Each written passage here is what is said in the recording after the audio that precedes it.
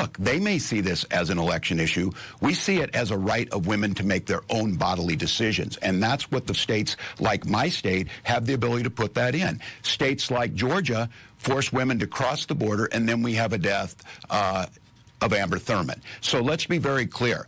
Trying to cut hairs on an issue on this is not where the American public's at. They want the restoration of Roe versus Wade. Vice President Harris said she would sign it. That's what we'll do when we're elected. But to be clear, the Minnesota law is far beyond Roe v. Wade. And about the Amber Thurman case in Georgia, her family has, and it's tragic, she is a young mother who left behind a young son.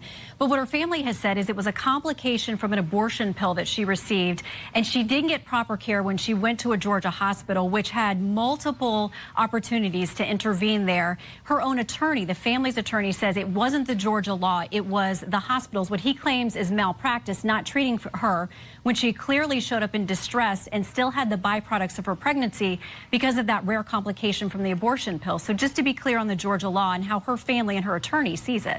As you saw from the intro, Tim Walz went on Fox News to have a debate, not a debate, but an interview with Fox News.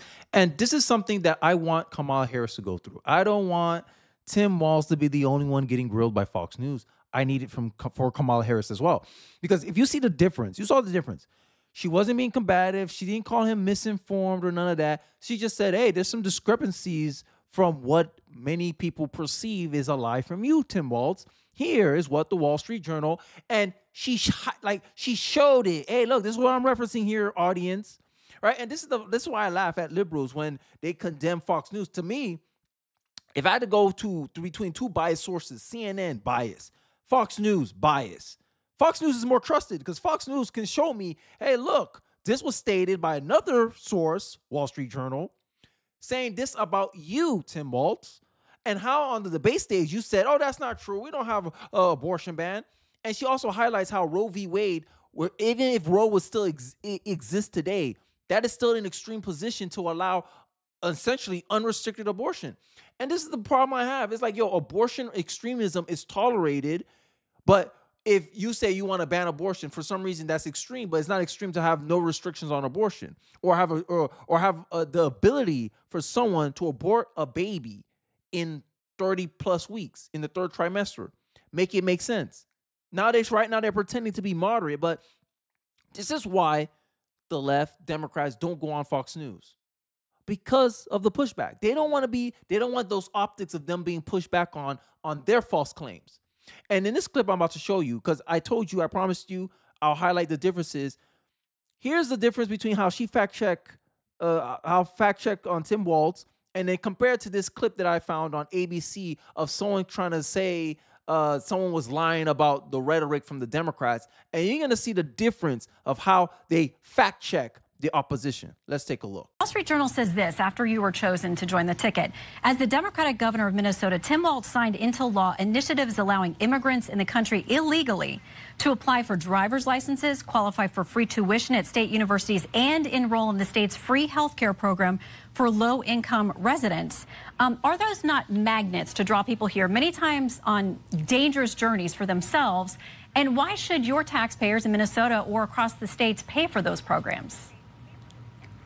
Well, that's not the vice president's position, but I will say this. Minnesota ranks as a top 5 business state. We rank as a top 3 state for children living, and we're the top state for health care access. I would also add this. We also have some of the safest roads. We're talking about the president of the United States practically getting killed. And okay? we all condemn that. You're hitting 20 different topics. The Democrats condemn that.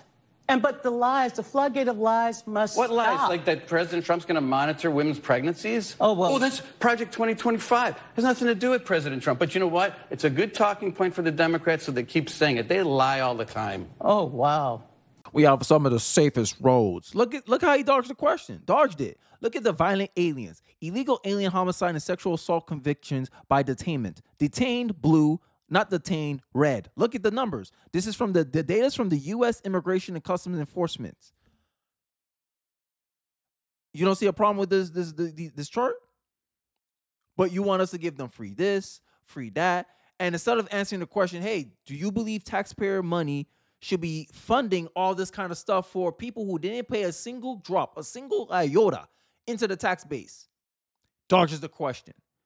That's the difference between fact-checking from from a right-wing media website versus what you just saw on the left, how the lady just called this dude, oh, Trump lies all the time. Yeah, but then the dude called out the inconsistencies on the Democratic side. Y'all don't hold any Democrats accountable for nothing. Democrats lied about Project 2025. Democrats lie about this and that. He called her out, and what she had to respond, oh, wow. When a black woman go, oh, wow, she lost. Hey, there's a few times in my life I made my mom do that. It means she had nothing else to say. I'm just saying. That means she had nothing else to say. Because that's the reality of what is going on in our mainstream media. And this is why many people want Kamala Harris to do a serious interview. As you saw from my first video of the day, I would heavily criticize her going on the Call Her Daddy podcast. I'm like, yo, this person is incapable of actually discerning whether you're BSing her or not. And you're taking advantage of that. While you see Tim Walz, he's getting grilled on all the hard part. Like, come on, guys. Come on, America. You can't reward this. You can't reward this at all. And this idea that they're going to be tougher on the border, it's nonsense. No way in hell this administration is going to be tough on the border. You see what they're doing now. Just like you saw how Kamala Harris, with her $42 billion, could not create internet for rural America. They got trillions of dollars to create charging stations. They only made 8. Like, these people, they're gonna appropriate these funds for certain uses, and just like they did with FEMA, they'll use it for something else. That is the habits that I've seen from Kamala Harris. So I don't care how much money she's going to go into affordable housing. It doesn't mean that houses is going to get built. It just means on paper they have money for it, but that doesn't necessarily mean they're going to do it. And this is my problem with Kamala Harris. This is my substantive criticism of Kamala Harris and her running mate, Tim Walz. Here's another clip I got before I go into her going on full detail, pushing back on his abortion stance. And in this clip, it'll highlight the reason why many Republicans did not want to do the border deal. Vice President has made it clear that she has policies that make a difference. Her border policies are the most strongest, the fairest we've seen. It's the now, bill Governor, that was, you know, a lot of people, including your own party, would not join that statement. There are millions of people who have come here over the last few years that, you know, they see this as an open border. Well, simply, we have a policy. Donald Trump sees it as a political. Look, James Langford in Oklahoma, the Border Patrol agents, the Wall Street Journal, the Chamber of Commerce, all said pass this legislation. You have to have Congress to authorize 1,500 new border agents. You have to have Congress to authorize DOJ to speed adjudications on these asylum claims. Those are things that would actually work. Donald Trump told us for 4 years he would deal with this. He didn't. He didn't build his wall, 2%. Mexico didn't pay for it. This is a real bill that has bipartisan support. It has the experts on board, and it starts to tackle these issues. And we don't have to resort to demonizing people. We don't have to resort to making up or crafting stories, as Senator Vance said he did. Those things were not happening in Springfield, but it doesn't mean that we can't pass a piece of legislation to strengthen our border. That's what Kamala Harris is talking about. Well, She's talking Governor, about solving the problem. That piece of legislation does include the wall that you guys have been so, you've disparaged that. I mean, the Vice President has as well, so I don't know if she really intends to move forward with that. But it was negotiated by 3 or 4 senators, and many Republicans came out against it long before President Trump indicated he didn't like it either. What a fact check. My God. Hallelujah. This is what I want. Hey, give me the substance. Okay, you make a claim. Hey, what about these timelines? And confront it, Tim Walz. You have to confront that. You have to confront how the conservatives see this issue and how you will be able to debate that. Because as an independent voter, right, end of the day, I can't vote for somebody where they never got pushed by the other side. It makes no logical sense whatsoever. Kamala Harris has never been confronted by the other side, by a representation of the other side. How, as an informed voter, I can't make a decision on a candidate that has not been able to answer some of their harshest criticism. And their harshest critics are on the other side. Donald Trump has shown an ability to do this. So I don't care. Donald Trump went on CNN, ABC. He's debating the moderators who comes from an institution that's heavily liberal. Only 3.5% of journalists are Republicans. So there was a 97% chance that the moderator that Donald Trump was debating against was someone who's politically opposition to him. This is why people trust Donald Trump more than Harris. This is my, functional, rational case for why Donald Trump should be president. Because Donald Trump, he'll be the most transparent one. He's going to be the one who's held most accountable because the media is not going to. You have this, and this is the main reason why I don't support Kamala Harris. Is I see from the media already cover her 87% of the time positively, and they cover Donald Trump 89% of the time negatively. So what does that tell me? That tells me that these people are going to hold Kamala Harris with kid gloves, and that's not what I want as a president. I want when she F's up, y'all give her the whole wrath of the law, but y'all not. Y'all holding her with kid gloves. You frame the questions as positively as you can, and that's what I see from you. So I'm like, no, I can't trust the media when it comes to her. I can't trust the media to hold Kamala Harris accountable when she F's up. Look what's going on with the FEMA situation. I just did a video on the FEMA situation. They're trying to defend her response and say it's political, but they didn't do the same courtesy for George Bush. And time after time and time again, when you just look at it, how Dana Bash did it versus how this Fox News contributor is doing it. And she's doing Shannon Brim. Great job. Bro, even if I wasn't a conservative, let me lead into more of my independent streak. She's fair. Okay, where's her references? She showed me the references. She's telling me where she's pointing this information from. So I can go validate it myself. She's not sitting there like that lady, I forgot the name, from ABC, trying to say, oh, Donald Trump is a liar. Subjective. Framing. Yeah, that's your perspective, but what examples do you have that led you to that conclusion? And as an independent voter, that's what I'm fiending for. That's what I'm looking for. And since I can't find it, I feel like I give it. The law is there in Minnesota. Abortion Finder, a website that helps women find access, says abortion is legal throughout pregnancy in Minnesota. There is no ban or limit on abortion in Minnesota based on how far along in a pregnancy you are. You signed the bill that makes it legal through all 9 months. Is that a position you think Democrats should advocate for nationally? Look, the vice president and I have been clear. The restoration of Roe versus Wade is what we're asking for.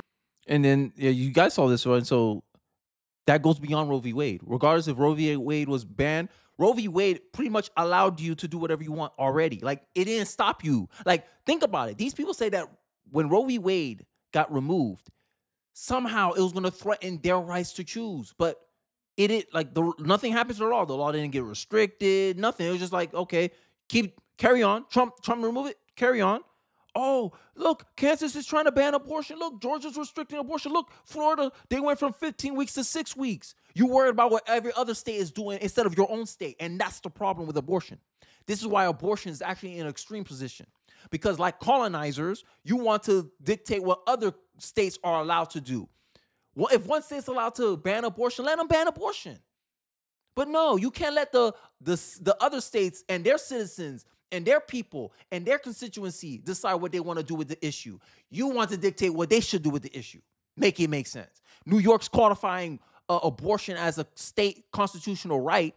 I don't hear any extremism. Oh, no, this is not fair. We don't have a right. No, because all you care about is abortion access. You don't care about people who have an ethical problem with abortion.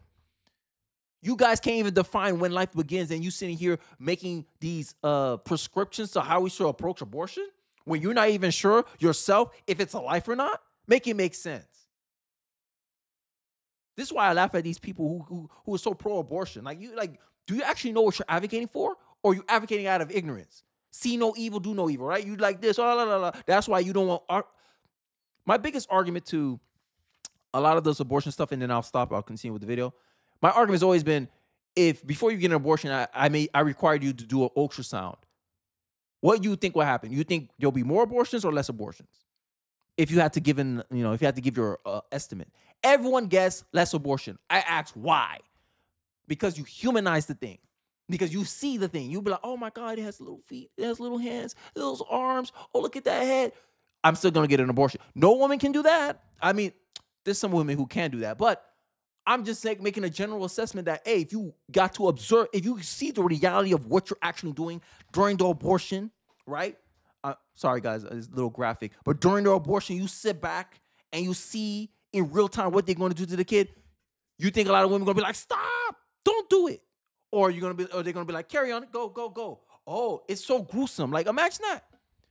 That's why I said, like, a lot of the pro-abortion, y'all don't even know what you're advocating for. But y'all, yo, women's right to choose. Yeah, women's right to choose to do that. And then they get mad when J.D. Vance call it barbaric. Is there any reason why J.D. Vance will want to say, why J.D. Vance say abortion is barbaric? Okay, watch an abortion procedure, and then you'll see why he says that. It's about, like, I like Democrats. They always want you to understand it from their perspective, but they never want to understand it from the conservative perspective. And I think that's the biggest problem driving the division in our country. But I digress. Let's continue. Goes far beyond Roe v. Wade. To make her own choice.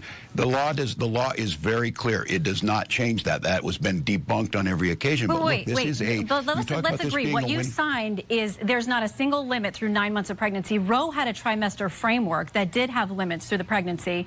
The Minnesota law does not have that. This puts the decision with the woman and her health care providers. The situation we have is when you don't have the ability of health care providers to provide that, that's where you end up with a situation like Amanda Zaworski in Texas, where they are afraid to do what's necessary. This doesn't change anything. It puts the decision back on to the woman, to the physicians, and we know that this is simply something to be brought up to be very clear. Donald Trump's asking for a nationwide abortion ban. Wait, he has said that he has said repeatedly that he will not sign a national abortion ban. Are you calling that just, it's a flat-out lie? Yes, of course. See, and that's a more honest, look at how she pushed back. She just asks, well, she just asking questions to get clarification from him about concerns many people have about him. This is what people want Kamala Harris to do. This should be Kamala. Kamala should be the one doing this interview with Shannon Brim. Because the way she carried it, it's not hostile. She's just like, yo, look, there's a discrepancy here, what you're saying here. And the reason why I get so annoyed is that liberals and Democrats pretend that there's no other reason someone want Roe v. Wade removed. Trump said, hey, it's not a fair deal for pro-lifers because pro-lifers can't, where they have the cultural weight to actually push for an abortion ban.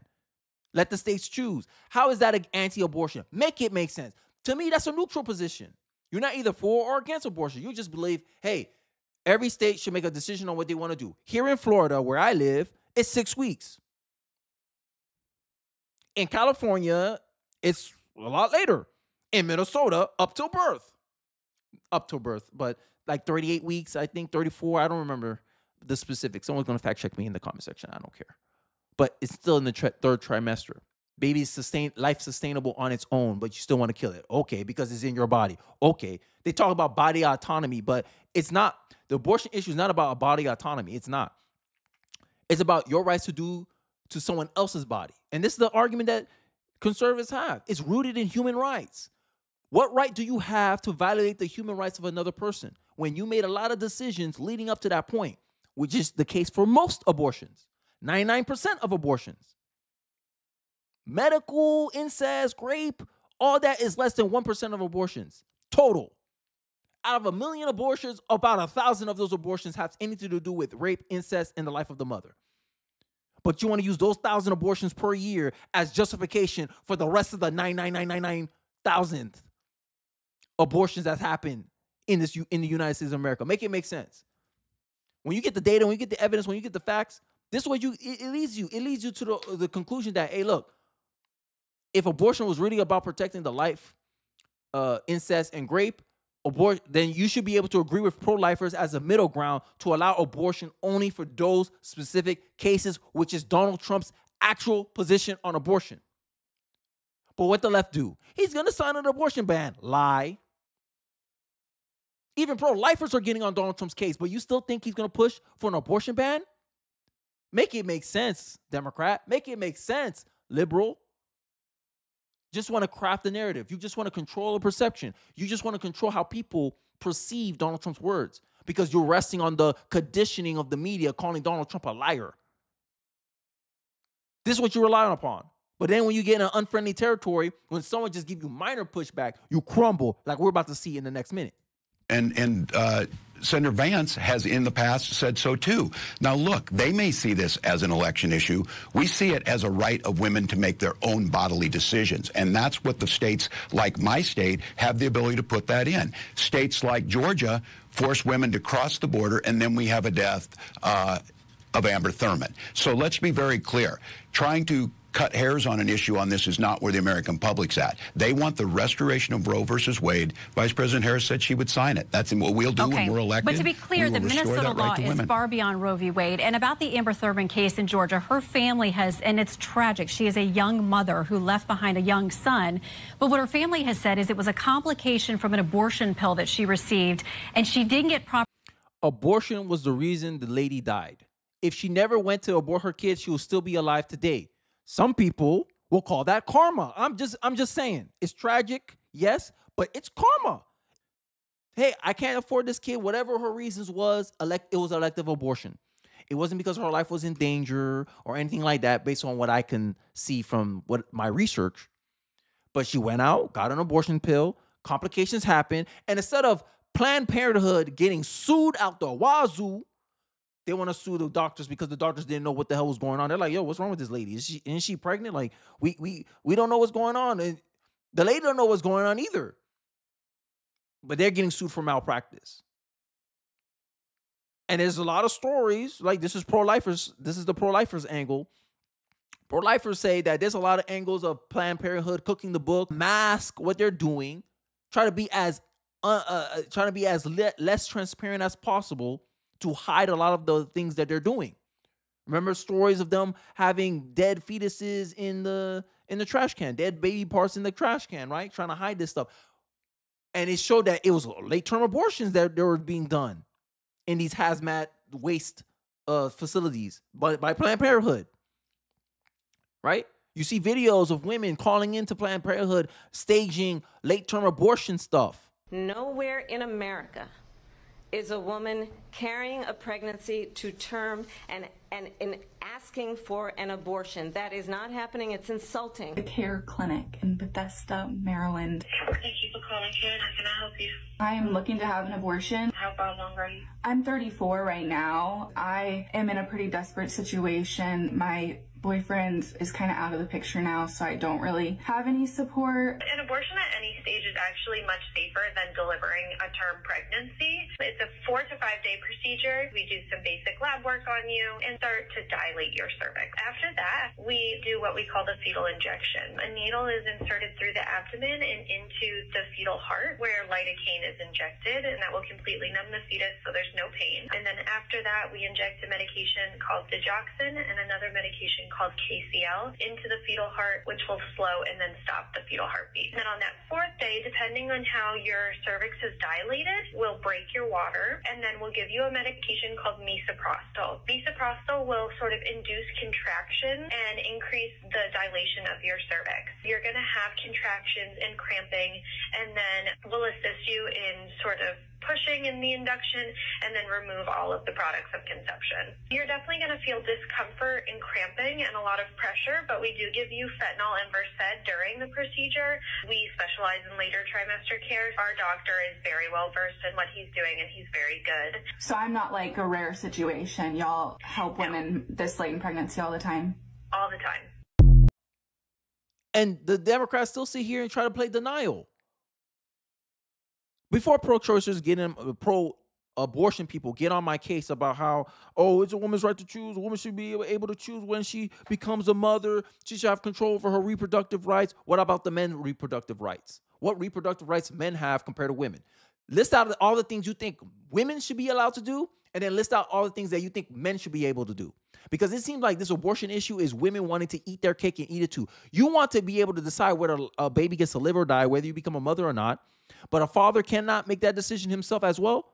It seems like you want the right to choose for yourself and for your partner or the person you allow to impregnate you. You got all kinds of means of prevention, right? You had condoms, you got Plan B. You have all kinds of means of a prevention of a pregnancy. Yet you got pregnant and then you don't want to take responsibility for what happened, for the product of that. And this is why many conservatives see it as you just trying to shirk responsibility. Call it a spade a spade. At least accept it. Then we can have a more honest discussion about the abortion discussion.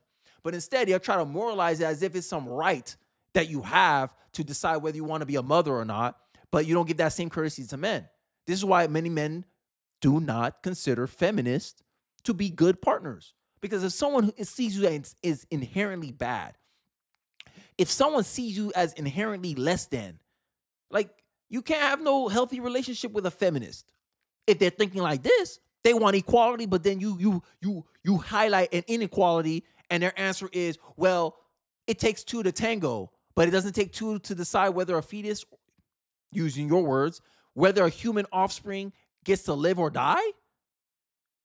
Only one person gets to make that decision, but it took two people to make it. Make it make sense. But body autonomy, such a disingenuous argument. Such an emotionally manipulative argument. And I don't go for it because at the end of the day, when I do these videos, I take my feelings out of it. Right? I don't know people. I just go by the data. The data suggests that people, or the majority of abortions are abortions of healthy babies due to women wanting to. Not because they were in life-threatening situations, not because they were in an abusive relationship, not because they were raped, not because the baby was genetically not liable, because they wanted to. And until abortion people have that honest discussion, I don't think they'll have no means of argument to actually make a solid case for why they should be allowed to have abortions. That's just me.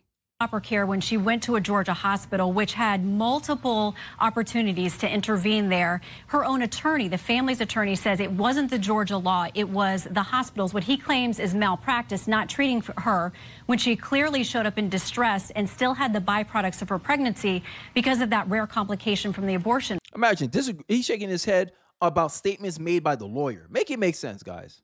But that's your interview.